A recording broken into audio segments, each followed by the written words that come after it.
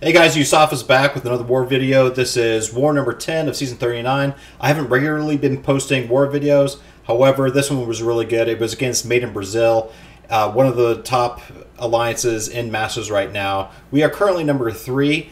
The war has not ended yet. I'm very excited to see how we're going to go and end up. But I got 5 fights this war. I have Path 2, Section 1, Path 5, Section 2, and then mini number 39. I'm using some champs that I'm not normally used to using. I'm using Titania, Nimrod, and Overseer, so I'm excited to show you these fights. Okay guys, so first fight is against node number 5, Path number 2 in Section 1. This is going to be my R4 Titania against this R4 Mango Eggnog.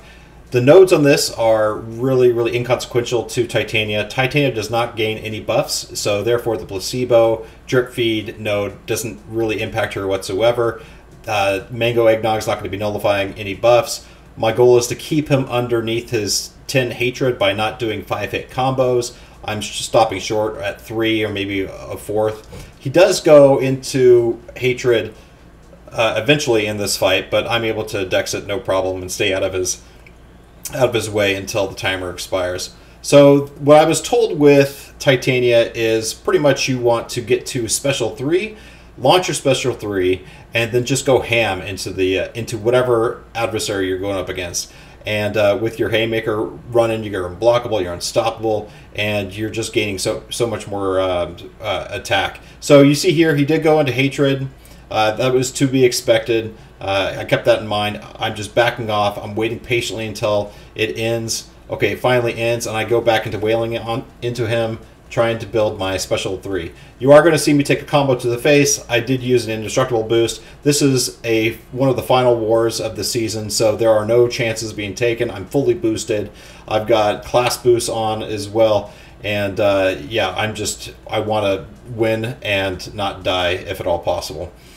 So I launched my special 3. I do have my haymaker ready. I'm laying into him with all those debuffs onto him.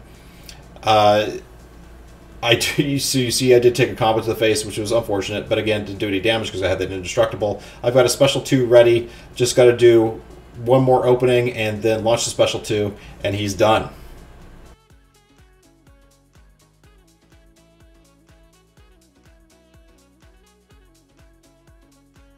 Okay, so one fight's down. Now is my next fight against Sorcerer Supreme, Node 14.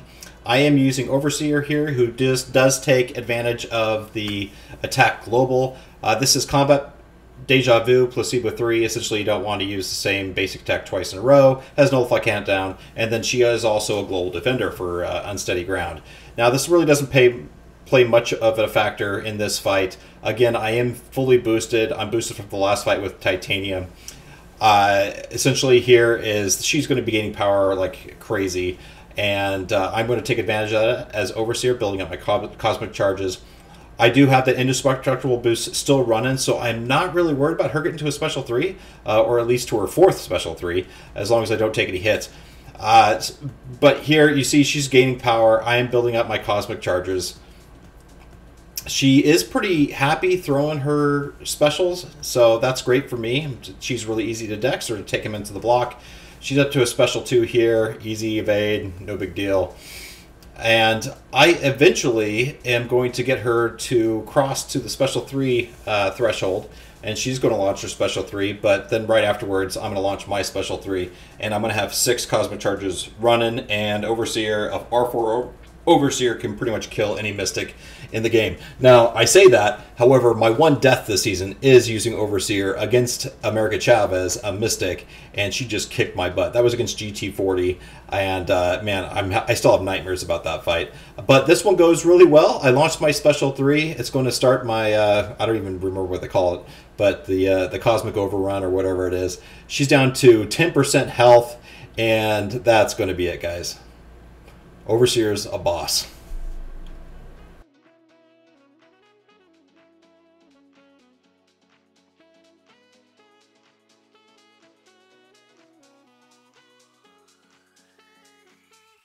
Okay, last 3 fights of the war.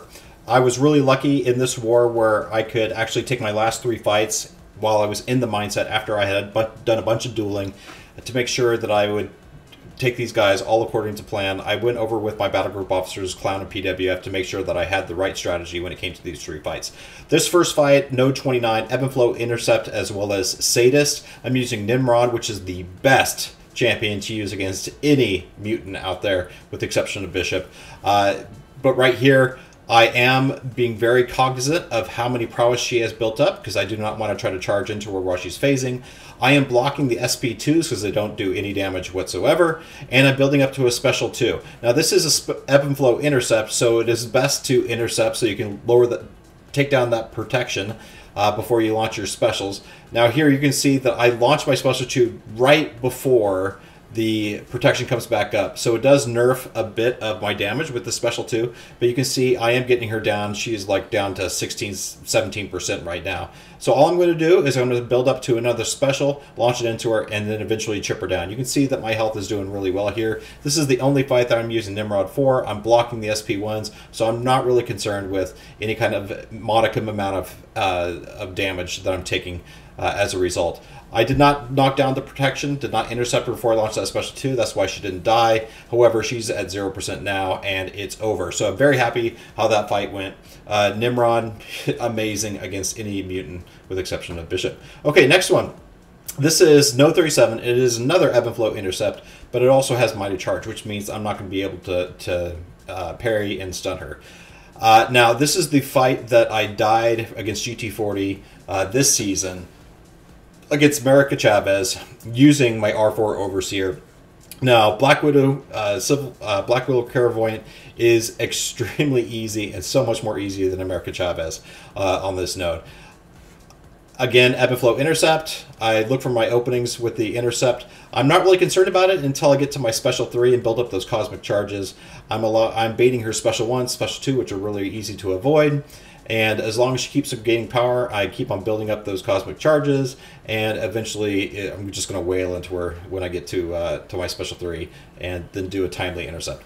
I do get caught a couple times, surprised. I'm expecting to land a parry, and sometimes I don't. Sometimes I do land a parry, and it's not a problem. But yeah, the Mighty Charge can definitely mess with you.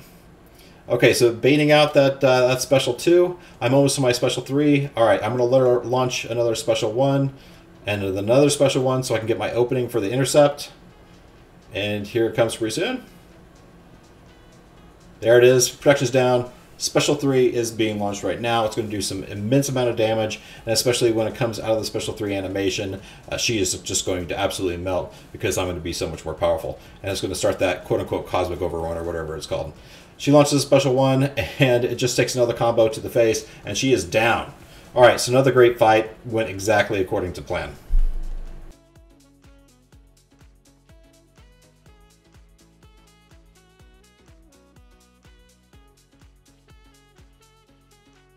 Okay, last fight of the war. This is Node 39. This is the mini-boss at the end of Section 2, past 4, 5, and 6. This is the Mojo. This is the one I was worried about most in this war. I normally don't take Mojos, but now that I have a rank 4 Titania, I was the best option for this. Best thing about Titania against Mojo is I don't have to worry about any of the prompts. Essentially, I'm not getting any buffs. I don't have to worry about Mystic Dispersion. Absolutely fantastic matchup. And kudos to Clown and Paul for doing such a great job this war, assigning these paths. Okay, so you did see that I did heal up Titania. I am nervous about this. I want to make sure that I am starting at 100% health. I dueled and practiced against Mojo quite a bit. I practiced the medium, light, backdraft intercepts. I made sure that I had enough openings to launch my attacks. Made sure that I was able to take advantage of my Haymaker.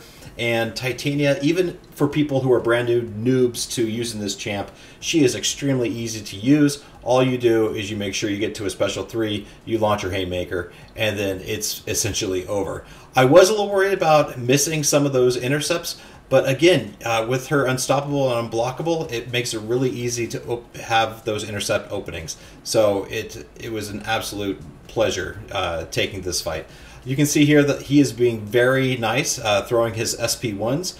I'm able to avoid them no problem. I do, somewhere in this fight towards the end, I do take a combo or a special one to the face. And but I am using a indestructible boost, so really not a big deal. He does back me up against the wall, but again, I'm almost by special 3. I intercept, I launch it, and you're just going to see his health just absolutely go. Now, unfortunately, he was over a bar of power. So when I do launch this special 3, he is going to be almost at 2 bars of power, and I want to make sure that I do bait out that special 1 before I go back into him and start punishing him some more. I am almost up to my second bar power, and you can see there I do take that special 1 to the face. That's great. I am going to launch my special 2, and that's going to be it. Easy fight, easy life. And that's going to be the end of the war for me. 5 fights, everything went extremely well. I'll catch you in the next video. Thanks for watching.